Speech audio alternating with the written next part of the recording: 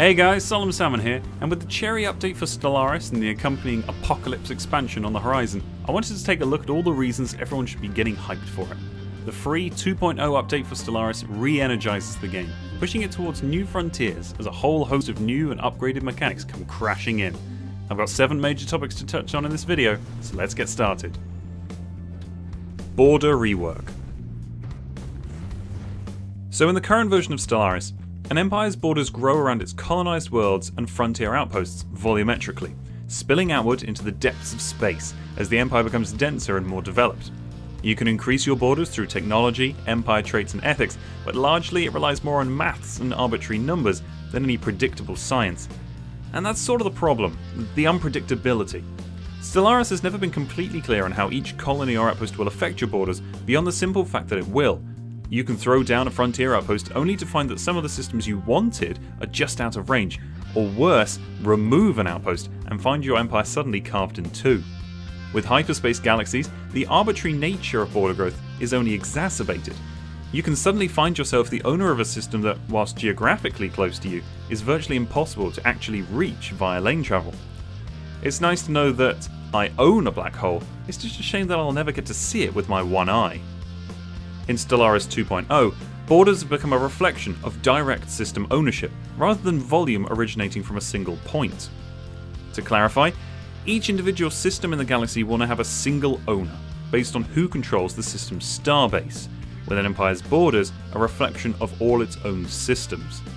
Frontier outposts are gone from the game, and claiming new systems is a process of building or annexing a starbase in the system, with colonies only able to be founded in owned systems. In essence, borders are becoming much more exact and simplistic, at the cost of some additional micromanagement. The process of building starbases to gain systems should result in a more gradual and less random growth of empires in the early game, as empires slowly claim the exact systems that they want around them, rather than suddenly colonizing 3 disparate planets and owning a quarter of the galaxy. Starbases. I mentioned starbases a couple of times there, and some viewers may be asking themselves, what in the name of the Great Worm is a starbase in Stellaris? Well, in the current build, you can construct a spaceport around a colonized planet for 300 minerals, allowing you to build and repair ships, upgrade for increased bonuses to armor, firepower and naval capacity, and all that kind of thing. The Cherryh update throws a lot of that out of the window, introducing souped up and spectacular starbases. As mentioned, a starbase's primary function is to determine system ownership, i.e. whoever controls the starbase controls the system. But higher levels of starbases can also take on multiple functions. Starbases come in 5 different levels: Outpost, Starport, Starhold, Starfortress, and Citadel. And at the start of the game, you'll have access to the first 2, unlocking the rest through technology. The higher level the starbase, the more buildings and modules you'll be able to slap on it, but each empire will have a starbase capacity, limiting how many higher level starbases you can have. Let's break that down a little. The lowest level of starbase, the Outpost, is extremely basic. It can't build any modules or buildings, but it doesn't require any maintenance and doesn't count towards your starbase cap. Essentially, outposts exist solely to claim ownership over a system. Any starbases upgraded to Starport or higher, those of increasing complexity and power, will count towards that cap however. What makes starbases special though are the modules and buildings you can construct on them. Modules are the fundamental aspects of a starbase that determine its role. Build shipyards, and you can construct a mighty naval starbase capable of churning out multiple starships of the line at the same time. Anchorages allow you to construct ports for your fleets with additional naval capacity, whilst trading hubs will boost the economy of your system. Buildings are the internal additions to starbases, which either improve the function of your modules or apply buffs to the starbase as a whole. Alongside replacing frontier outposts, starbases also replace defense stations as the primary defense within a system. To complement their own defensive capabilities, you can augment starbases with defense platforms, which are automatically updated with new technologies as you research them to maximize firepower. Even in warfare, your starbases cannot be destroyed though. However, they can be disabled and captured by enemy forces. Speaking of which, warfare. The addition of starbases and changes to warfare mean that wars can now be fought for specific systems, rather than just planets. In Cherryh, you can use influence to claim systems, using those claims as a casus belli and war goal. Occupying enemy systems will now be a task of disabling and capturing its starbase, which must be done before you can invade any of the colonies within the system. Alongside this, 2.0 introduces status quo peace offers, where the outcome is not one-sided and both sides can take away systems that they have claimed and or occupied. With war goals allowing wars to take place of a varying scale, from border skirmishes to total conquest, the war score system has also been updated. In other words, it's been completely replaced with a new system, war exhaustion. Measuring from 0 to 100%, war exhaustion measures a side's weariness and attrition, representing how willing they are, logistically and psychologically, to continue fighting. Once a side hits 100% war exhaustion, they can be forced into a status quo peace. FTL rework. So currently, there are 3 basic forms of FTL travel: warp, hyperlane, and wormhole. And it is here that we reach easily the most controversial and contentious part of the Cherryh update, because in 2.0 there is just one: hyperlane. Other forms of FTL can be unlocked in the late game, much as jump drive can currently, but the fundamental point here is that warp and wormhole travel as we know them are gone. Obviously, not everyone is or will be happy with these changes, but Wiz tried to lay out the reasoning the Stellaris team had behind the decision to go with hyperlane only in Dev Diary 92, using static defenses as a test case. Essentially, consolidating FTL types presents the opportunity to use natural choke points in strategic systems to deepen the tactical aspects of the game, without overcomplicating the gameplay experience, and allows empires to actually lock down their borders and build defenses. In a hyperlane-only galaxy, an FTL inhibiting starbase would only need to stop enemy fleets from leaving the system again. After an enemy fleet enters the system, they can use emergency FTL to retreat, or they can attack. Add in warp FTL, and an FTL inhibiting starbase now has to project a bubble encompassing multiple systems, otherwise the enemy fleet could simply bypass the area. Thus, the bubble must pull warp-capable enemy fleets into the system and force them to battle or retreat. However, it cannot affect hyperlane-capable enemy fleets in the same way, otherwise it could pull them from multiple systems away from their jump location. In terms of defenses, you'd also have to ensure that hyperlane choke points had FTL inhibiting starbases in them to defend against hyperlane-capable fleets, and make sure your entire border was covered in interdictor bubbles. Add in wormholes, and suddenly the interdictor bubble doesn't make intuitive sense, because wormhole FTL is point-to-point. So theoretically, it should bypass any bubble without being affected. Thus, you'd have to create a third kind of FTL inhibitor method to cover that. Never mind displaying all that on a galaxy map in a way that makes realistic sense, simply writing this down and reading it has been a mission. In essence, a real-time strategy game of the complexity and scope of Stellaris is simply too complicated for such an asymmetrical FTL system, and further improvement and development of the game is in fact improved by stripping some of it away. Hyperlane is therefore the most rational system to maintain in the game, because it allows for a more strategic view of warfare and fleet mechanics, it allows for the implementation of certain game elements that warp and wormhole FTL would make irrelevant, and it simplifies the game for both players and developers. Hyperlane isn't going into Cherryh unaltered though. Generation of hyperlanes in the galaxy will be altered to create more islands and choke points, with in-game options to alter the frequency and connectivity of the lanes. Sublight travel also sees a significant change, as ships will now have to move through a system in order to reach lane entry points. No more jumping into a system, remaining motionless for a couple of seconds and then jumping onward. This change seems pretty good for immersion, alongside providing more tactical options as fleets can now guard important lanes. Sublight speed will be increased though to balance the change. Jump drive remains in the game, albeit slightly altered. It functions largely as a super efficient hyperdrive, but with the additional ability to grant occasional point-to-point jumps, similar to how warp currently works, with a recharge time before it can be used again. For any wormhole fans out there, I do have some good news. Whilst they're gone as an FTL type, wormholes themselves are still in the game, albeit in a new form. They can now be found as natural features within some galaxies, allowing for travel between two different systems, potentially across the galaxy. Technology is required to stabilize them, after which ships can be sent through to discover rich planets, or perhaps weird shape-shifting aliens. A more advanced form of the new wormhole system are the gateways. Somewhat akin to stargates, gateways are a galaxy-spanning network that allows near-instant travel across the galaxy.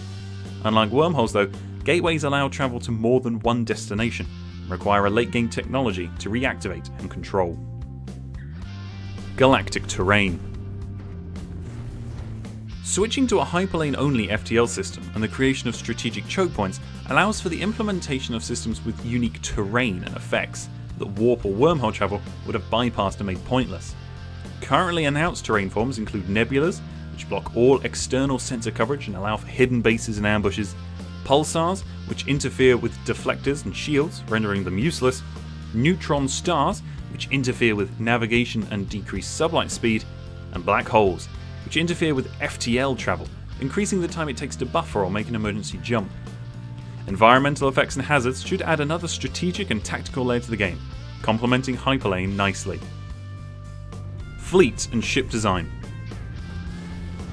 With changes to the galaxy and warfare designed to improve the tactical and strategic elements of Stellaris, it's only natural that fleets and ships receive changes beyond just FTL type.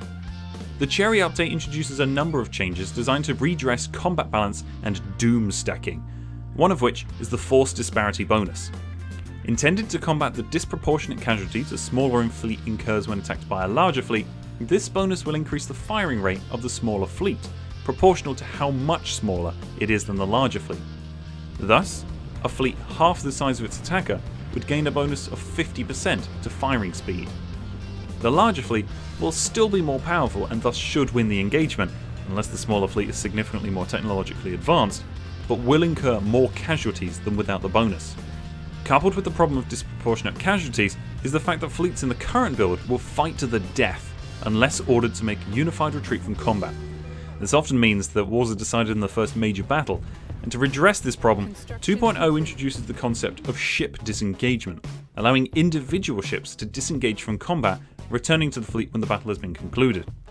The likelihood of a ship disengaging from combat is influenced by its remaining hull points in its class, i.e. smaller, more heavily damaged ships will be more likely to try to disengage. Another new feature, War Doctrines, also influences disengagement chance. War Doctrines are a new empire-wide policy that dictates the overall strategic doctrine of your fleets. For example, the new Defense in Depth doctrine reduces disengagement chance, but increases fire rate whilst inside friendly territory, ideal for defensive wars, whilst the Hit and Run doctrine increases the chance of ship disengagement, perfect for skirmishing. The Cherryh update also addresses the fact that empires currently generally only ever need a single admiral for their entire fleet, regardless of whether the fleet contains a single ship or hundreds of different designs. The solution is the introduction of command limits, a limit on how large any individual fleet within your empire can be, and thus how many ships an admiral in charge of said fleet can provide bonuses to. Command limit is driven by technology level and traditions, and admiral skill has no effect on it. The limit does not influence how many ships can engage in a single battle though. For example, if an empire has a command limit of 30 and 3 ships of 30 corvettes each, all 3 fleets could engage a single enemy ship simultaneously, but as individual fleets within the larger engagement. As this means players will have more fleets to keep track of, Cherryh introduces a fleet manager interface, which grants an overview of an empire's navies. From the fleet manager, you can also design fleet templates, allowing you to create fleets to a specific composition of classes and quickly replacing any losses to maintain that composition.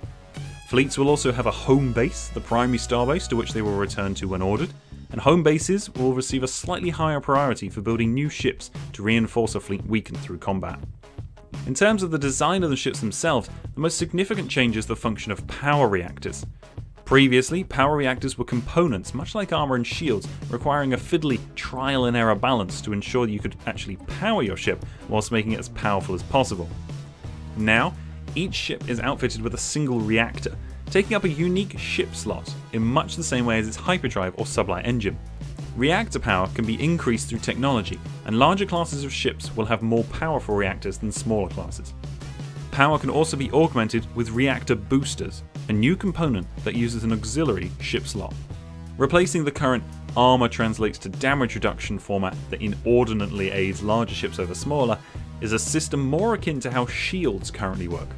Each armor point is effectively an extra hit point for the ship, but requires a starbase to repair once it is depleted. Missiles also receive changes and work more like torpedoes in the current build, and all missiles will now bypass shields completely, making armor a more reliable defense. Hull points now correspond to how effectively a ship will function, with debuffs applied to speed and combat ability as it receives more damage. As missiles only affect hull points in the new armor mechanics, they are a weapon specifically designed to soften up enemy ships, make them less effective in combat. Related to missiles is the fact that there is no longer a specific starting weaponry technology for empires. Rather, all empires will now start with basic lasers, mass drivers, missiles, deflectors, and armor unlocked. 2.0 also sees the reintroduction of selecting specific combat computers for your ship designs, rather than having set computers per class of ship. Each type of computer comes with a specific tactic for your ships, ranging from Swarm, where ships charge enemy vessels and engage them in close, to Artillery, where ships will bombard them from range. The combat computers are not universal, and each class of ship can only choose certain ones, e.g. corvettes can be Swarm, but not Artillery. Ground combat. Combat changes are not limited to the cold vastness of space though, and any ground units on cold Arctic worlds will also see a significant rework, aiming to redress a number of significant issues with their function. Rather than a vital element of war, ground armies are predominantly used only to reduce unrest on planets and occasionally fight off an unprepared attacker. The main issue with their use is the fact that the number of defensive armies on a planet is capped, whilst the number of invading armies is not, allowing attackers to build a doom stack of 40-ish armies and win 99 out of 100 invasions. The first element of the rework sees defensive armies removed as an independent buildable option, and are now only created and fielded with the construction of certain buildings. Capital buildings field a token force, whilst military academies and the new fortress building generate a greater amount. Fortresses will produce a modicum of unity, but more importantly will shield their defensive armies from orbital bombardment, making them more effective in combating invaders. The armies they produce will also be dictated by the pop working them, so a very strong pop would produce powerful armies, whilst a droid would generate robotic defense armies. Defensive armies will also no longer reduce unrest, although fortresses will. The rework for assault armies sees them become a predominantly spaceborne element, automatically embarking when created and remaining in orbit rather than garrisoned planetside. The introduction of combat width is designed to reduce the effectiveness of an invading doom stack, and retreating armies engaged in any combat will also no longer be able to get out of there risk-free, with a chance that retreating armies will be destroyed in the process, much like a fleet making an emergency FTL jump. Attachments have also been completely cut from the game, removing an increasingly unnecessary element of micromanagement from army creation. Hopefully this video will have gotten you pumped for Cherryh update and Stellaris 2.0. Let me know in the comments which feature you're looking forward to and your thoughts on those announced so far. Like and subscribe for more great videos from me, Solemn Salmon. Until next time.